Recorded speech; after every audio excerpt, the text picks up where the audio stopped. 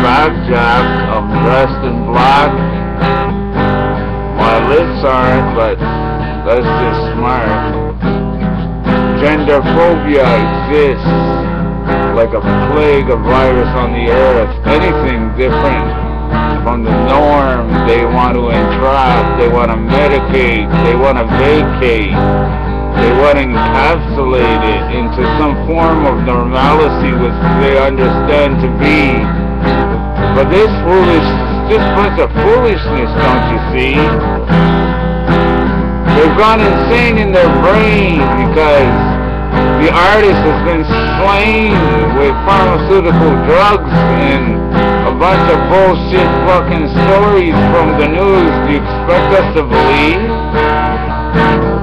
Have you thought that I've gone insane in my brain because I can't stop playing and the refrain remains the same? You know what I'm saying? Have I gone insane? Are we insane? Are we insane? You know what I mean? Know what I mean? Know what I mean? You got that right, Jack. I was born back in the 60s when psychedelic drugs were the fact.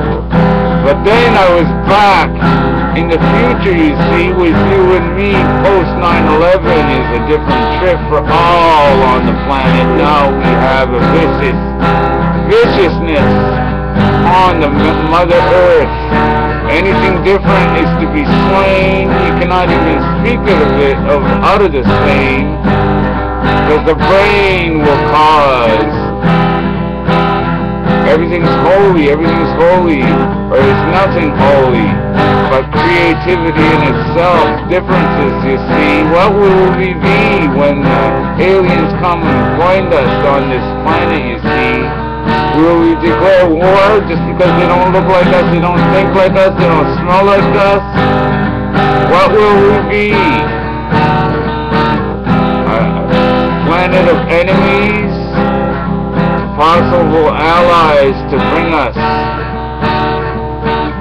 into the next phase of the Homo sapien evolutionary state. And my brain remains the same, cause the THC is flowing in me.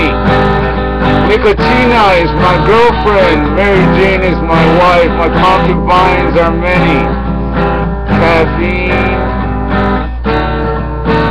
nicotine, caffeine, pseudoephedrine was my friend, but it kicked my ass in the end.